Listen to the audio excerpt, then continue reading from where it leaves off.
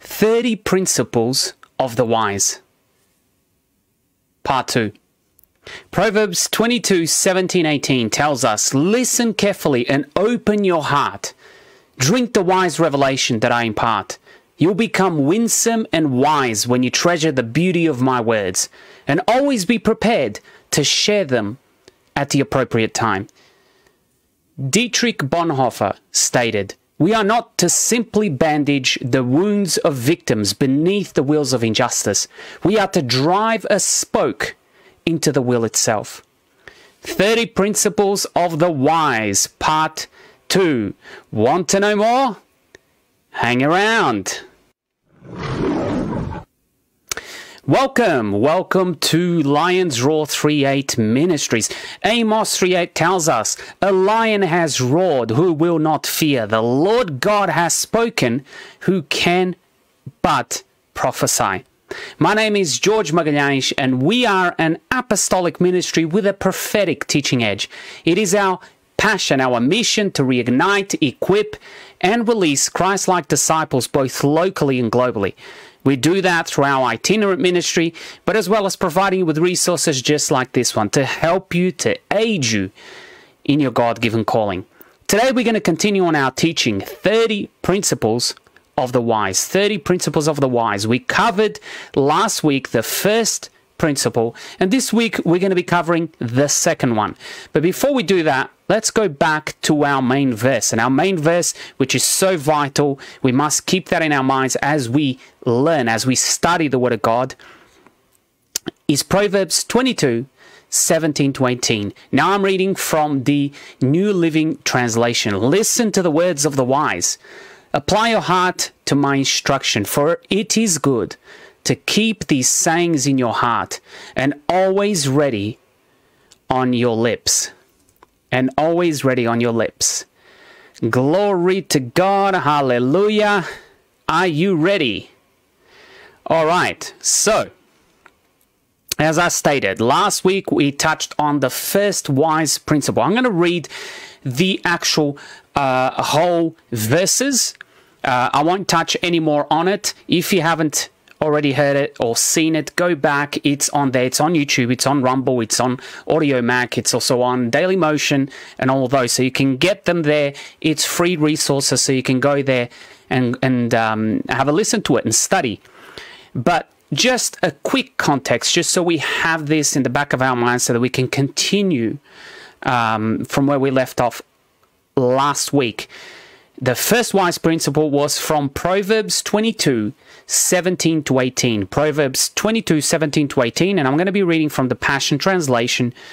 "Listen carefully and open your heart.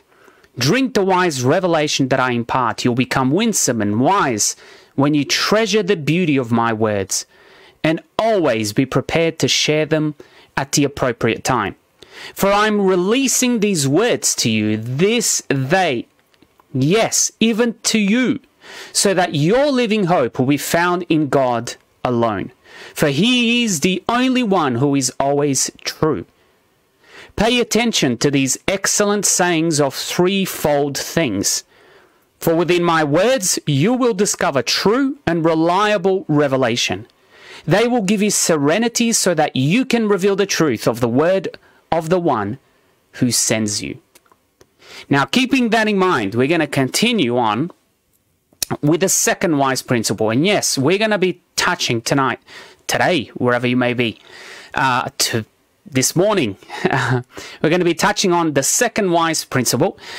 And yes, we're going to be focusing just on that one as well, because there's so much we need to cover. Get ready for revelation. Get ready for wisdom, because that's exactly what the Lord's going to deliver tonight. Are you ready? All right. So the second wise principle. The second wise principle comes from the book of Proverbs 22, verses 22-23. Verses 22-23. Now I'm going to be reading it now from the Amplified Classic Version, which gives us a more detailed understanding. "Rob not the poor, being tempted by their helplessness. Neither oppress the afflicted at the gate, where the city court is held. For the Lord will plead their cause and deprive of life those who deprive the poor or afflicted. All right. Now, Commentator Trapp made a sobering statement. If those that relieve not the poor shall be damned, surely they that rob them shall be double damned.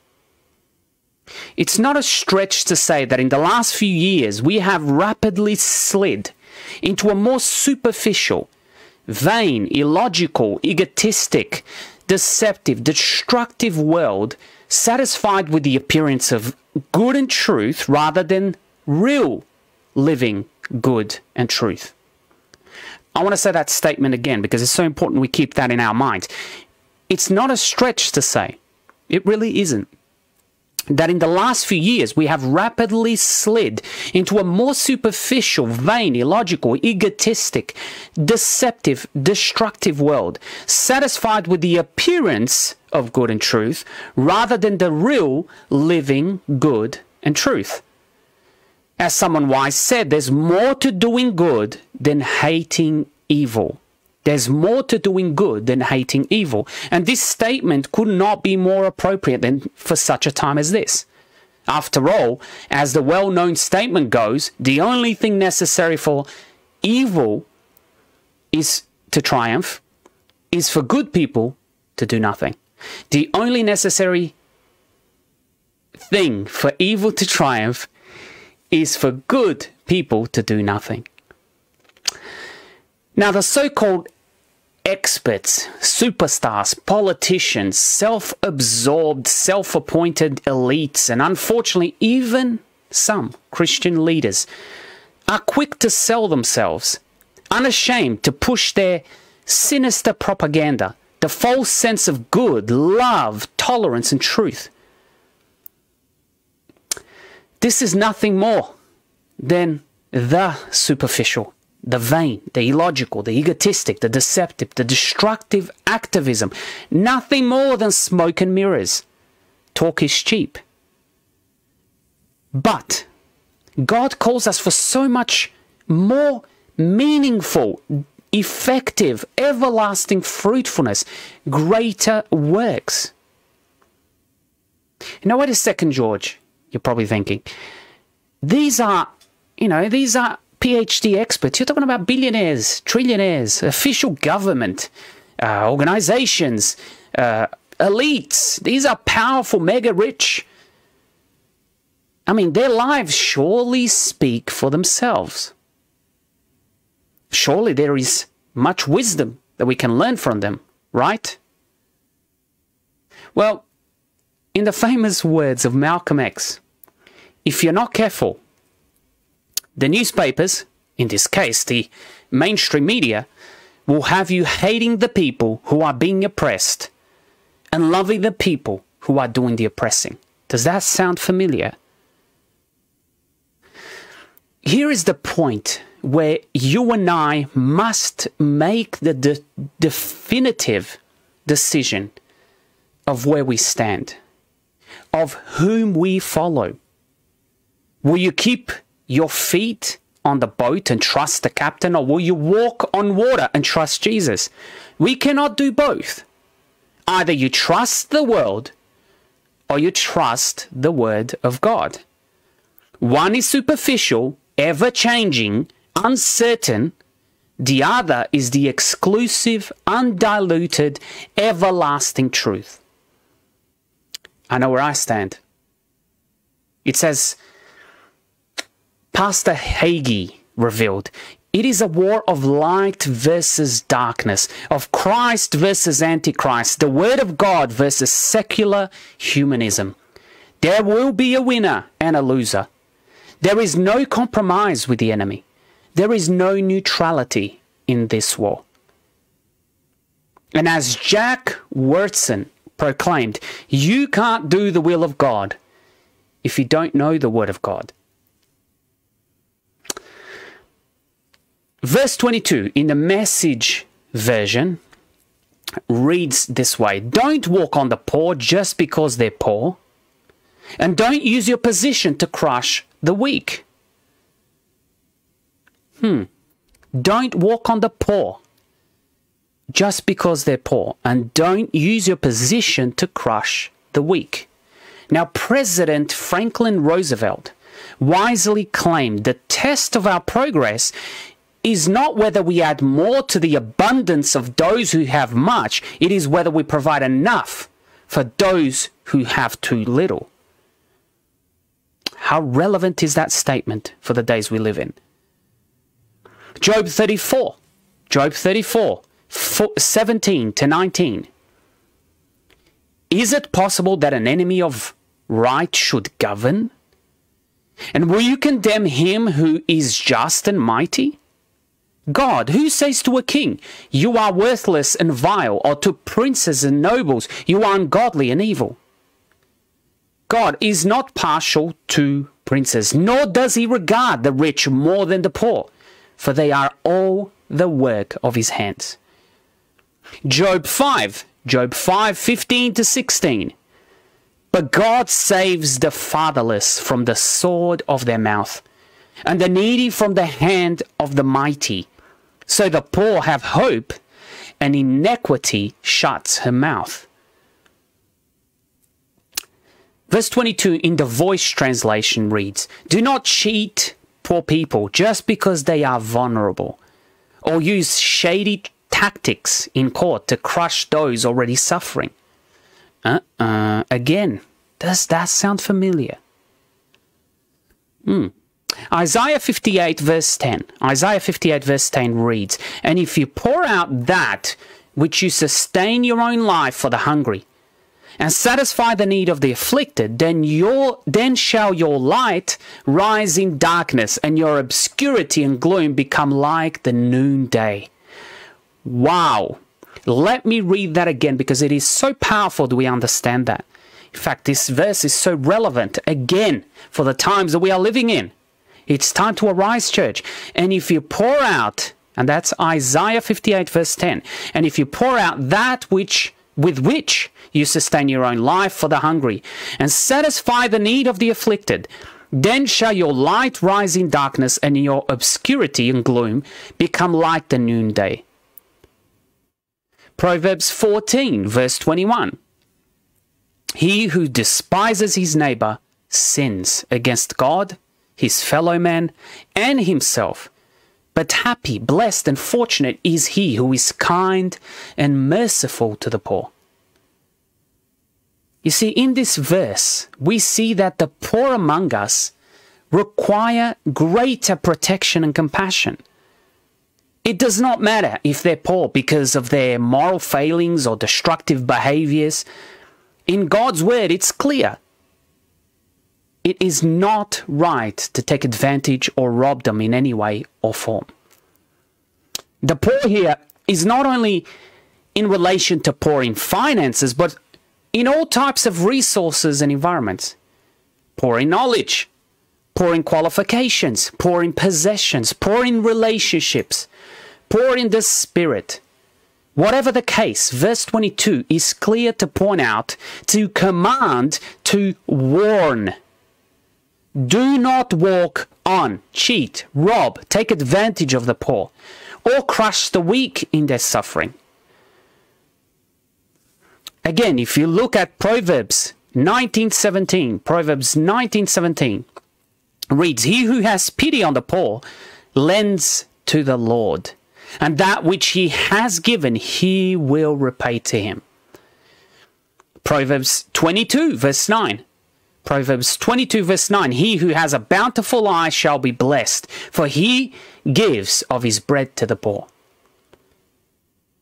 And 2 Corinthians 8 verse 9, for you are becoming progressively acquainted with and recognizing more strongly and clearly the grace of our Lord Jesus Christ, his kindness, his gracious generosity, his undeserved favor and spiritual blessing, in that though he was so very rich, yet for our sakes he became so very poor, in order that by his poverty you might become enriched, abundantly supplied. Wow.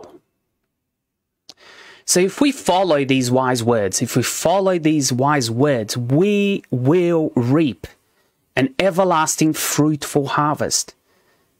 As Matthew 25, 34 to 36 reveals, then the king will say to those on his right hand, come, you blessed of my Father, inherit the kingdom prepared for you from the foundation of the world. For I was hungry, and you gave me food. I was thirsty, and you gave me drink. I was a stranger, and you took me in. I was naked, and you clothed me. I was sick, and you visited me. I was in prison, and you came to me. Amen. Therefore, church, we, the church, must lead by example. We must lead by example. Pastors, teachers, apostles, prophets, evangelists, denominations, church members, ministries, and so on. Do not judge by the appearance. Do not judge by the appearance. As the saying goes, do not judge a book by its cover. Likewise, we must always check our hearts, walk by the Spirit and not by the flesh. Test the spirits and act according to the Holy Spirit's leading and the confirmation of the living word. For the Spirit of God will always go hand in hand with the word of God.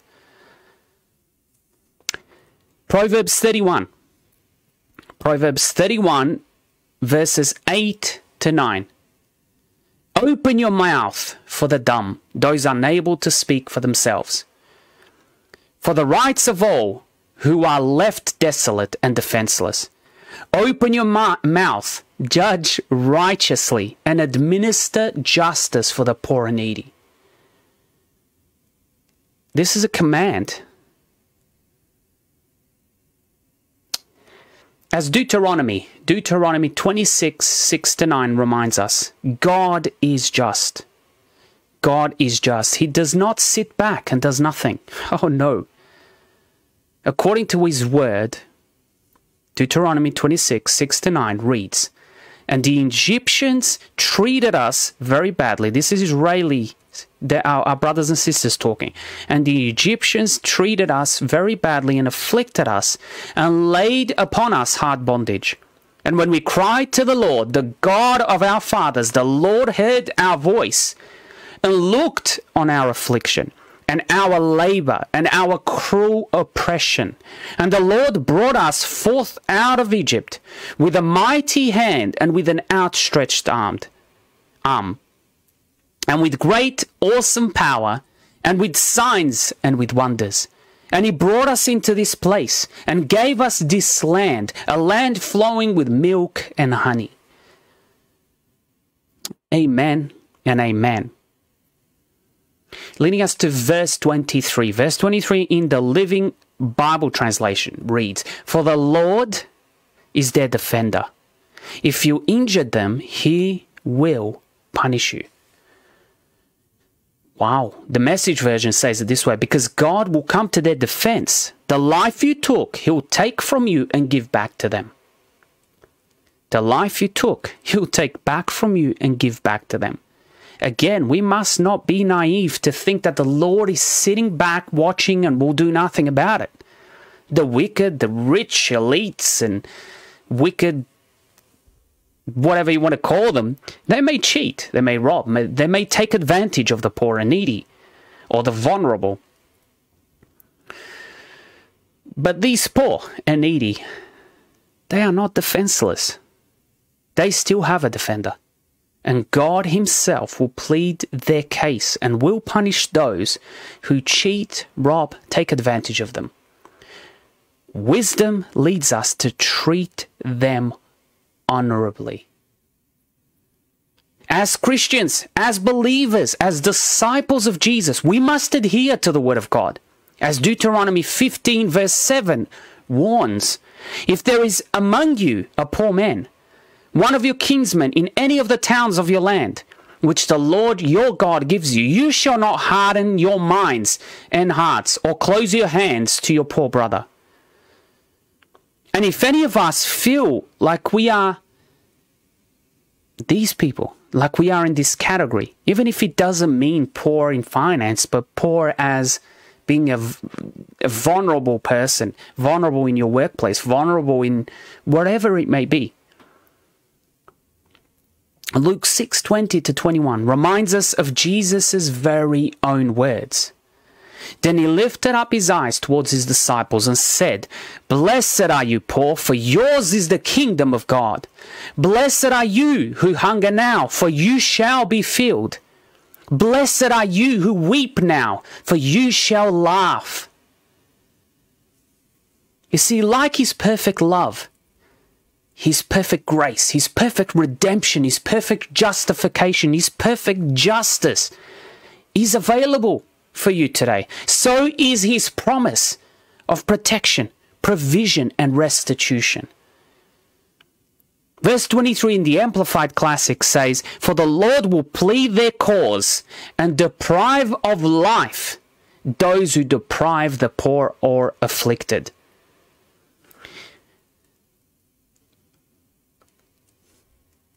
If the witness will not, God will. If the police will not, God will.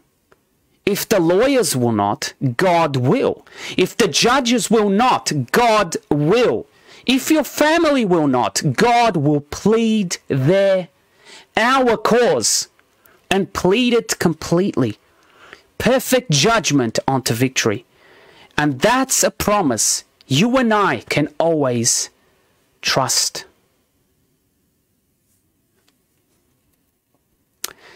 In the warning words of commentator Gilles, "Woe to the man against whom Jehovah pleads. They shall be spoiled themselves that spoil others. The same measure they have meted out shall be measured out to them again. God will destroy them that destroy the earth. Even Antichrist and his followers, the oppressors of Christ, poor on earth. Happy the poor on whose side he is. For their Redeemer is mighty, the Lord of hosts is his name. Amen and amen." Commentator Clark also warned, "Woe therefore to them that oppress them, for they will have God, not the poor, to deal with." Wow.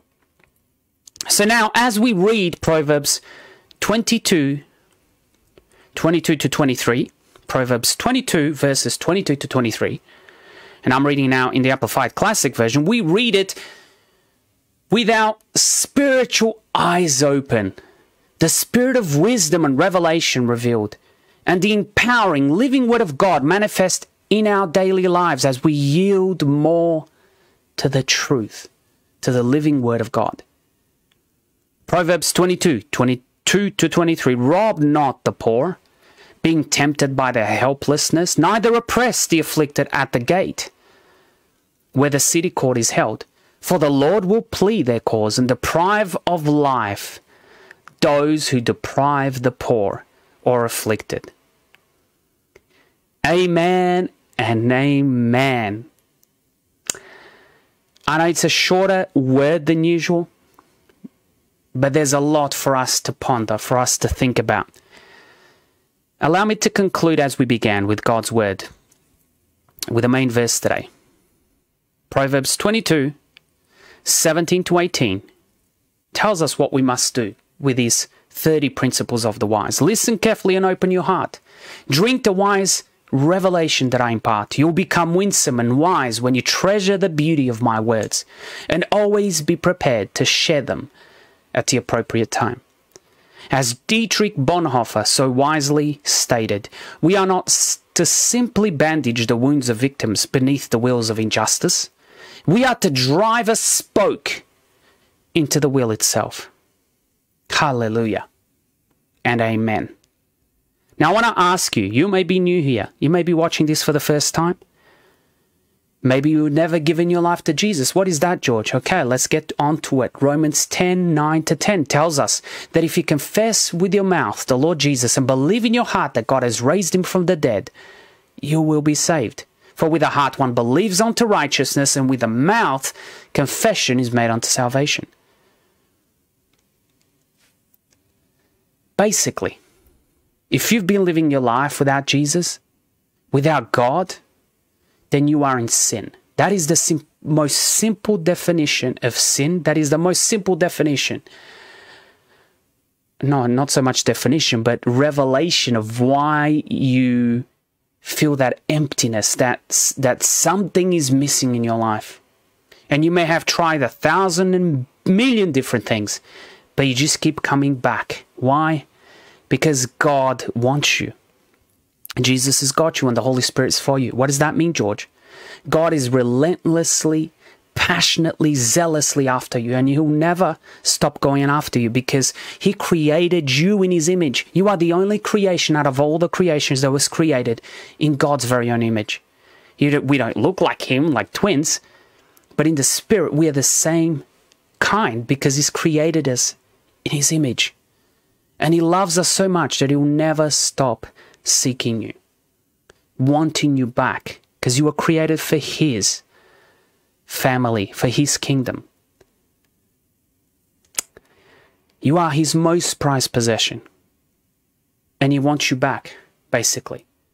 And what do I need to do, George? Well, I just said Romans 10, 9 to 10 tells us, simply speak out aloud. You speak out aloud. The heart of the matter is the matter of the heart. You speak out aloud. You make a decision today. Jesus, I want you to be my Lord and Savior. Forgive me of my sins. Wash me clean. Make me a new creation. Come into my life. Use me for your glory. A prayer like that, that's all you need to do. And mean it. And say it with your mouth.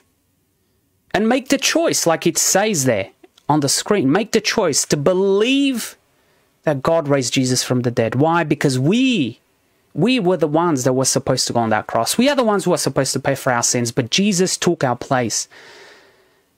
And his finished work, his death on that cross, the blood that he shed, the body that was broken, the death that he received, and then 3 days later he rose from the dead.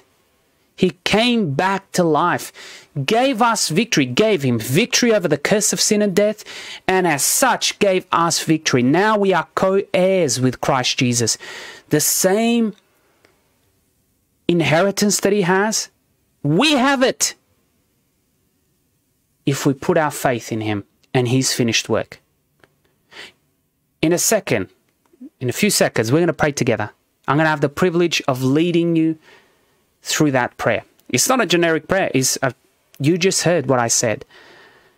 But it doesn't end there. We're also going to ask the Holy Spirit, the very Spirit of God, to come inside of us, to come and live inside of us, as Titus 3:5 reveals. Then he saved us. In other words, you give your life to Jesus, you ask him to save you, not because we were good enough to be saved, but because of his kindness, his pity, his love, his mercy, his grace.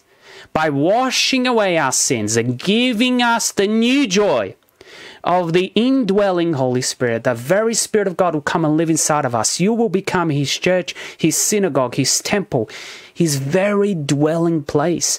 And he will come with fire, which represents power, which represents authority. He will come with gifts, spiritual giftings, and he will comfort you, he will teach you, he will correct you, he will love you, he will use you mightily. Because you become the light of the world and the salt of the earth. That's what you were created for. Are you ready? We're going to do this together. Lord, I thank you for this privilege. And as your word says, that if we declare with our mouths the Lord Jesus and believe in our hearts that God raised him from the dead, we are saved. As I pray now with my sister, with my brother, I thank you that you listen to the cries of our hearts. Now you can repeat after me. Jesus, from this day forward, I make you my Lord and Savior. Wash away all my sins. Make me a new creation. And thank you that God raised you from the dead. And now I have eternal life. use my life for your glory. In Jesus' name. And Lord, Holy Spirit, come. Fill us with your presence, with your fire. Baptize us with your presence. In Jesus' name. Lord, as you did with your apostles, with your disciples, I breathe the breath of life over my brother, over my sister who is listening, who is watching right now. In Jesus' mighty name, receive the Holy Spirit. In Jesus' name. In Jesus' name. Amen and amen. Glory to God. Hallelujah. Congratulations. Welcome back to the Kingdom family. It's as simple as that. Some of you may be feeling some weird sensation. You may be feeling like electricity running through your body. Some of you are feeling a real heat. Some of you have felt like a massive weight just lifted off your shoulders. Maybe some of you just got healed. And some of you are feeling like you want to speak, but the gibberish is just coming out.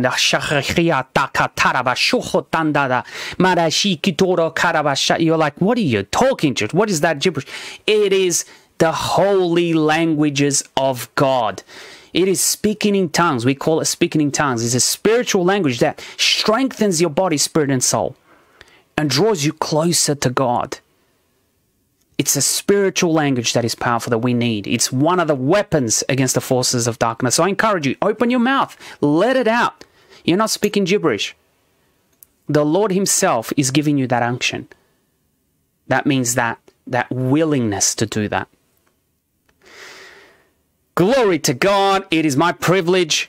I encourage you, please, please, please, please, send us a message. Let us know that you just gave your life to Jesus. Wherever you are around the world, it's always encouraging for every single one of us to know that another brother, another sister has just returned to the kingdom of God.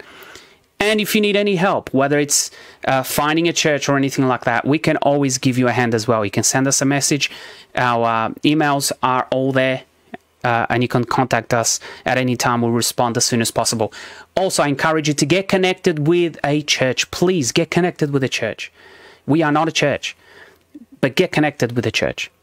Remember, the people are the church. So you won't find a perfect church, but it's a fellowship. It's a group that you must connect with because it's the family of God. And it will provide a safe place for you to learn, to grow in the Word of God, to grow in what God's called you for in your life, to be able to serve and be served.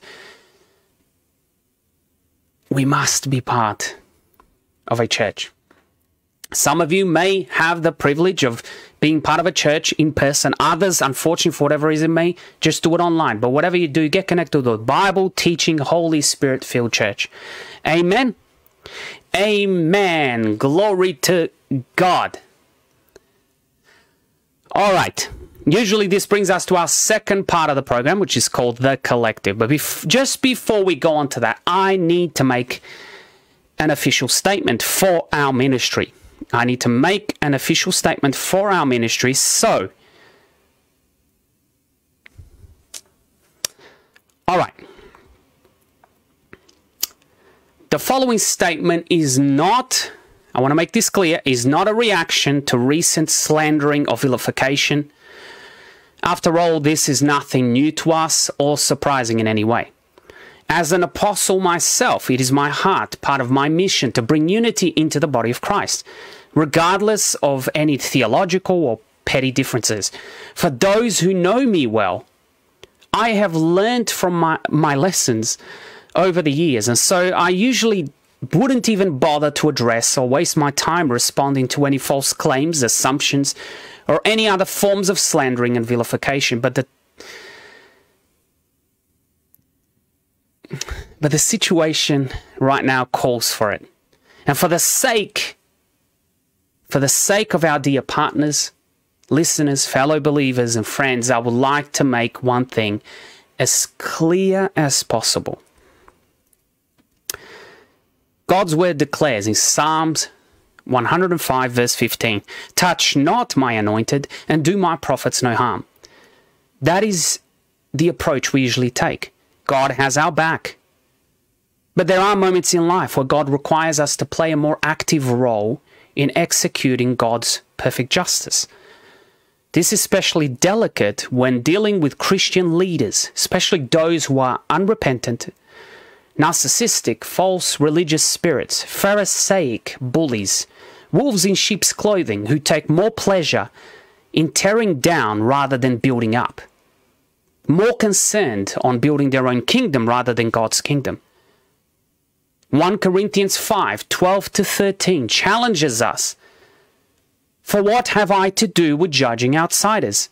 Is it not those inside the church whom you agree to judge? God judges those outside. Purge the evil from among you. As 1 John 4:1 warns us, beloved, do not believe every spirit, but test the spirits to see where they are from God. Whether they are from God. For many false prophets have gone out into the world. Matthew 24:24. For false Christs and false prophets will arise, and they will show great signs and wonders so as to deceive and lead astray, if possible, even the elect, God's chosen ones. It is our heart's desire, our genuine hope, that this statement will not only inform, awaken any innocent believing victims, but also that the perpetrator would realize their error, repent and turn from their wicked ways. Now, from the very beginning, we have always made it clear that Lions Roar 3:8 Ministries is an apostolic ministry with a prophetic teaching edge. We are not a church or in competition with any church, denomination or ministry leaders. We are not a threat, but an ally, here to help, to work beside, with the church, in helping people live out their God-given calling. And in terms of accountability, which other religious people may call it covering, head, spiritual parent, whatever you want to call it, let me make something absolutely clear. Lions Roar 3:8 Ministries is not a Lone Ranger type of ministry. We do have God-appointed leaders that we hold ourselves accountable to, and vice versa, and we value their input very highly. So stop assuming. Stop deceiving people.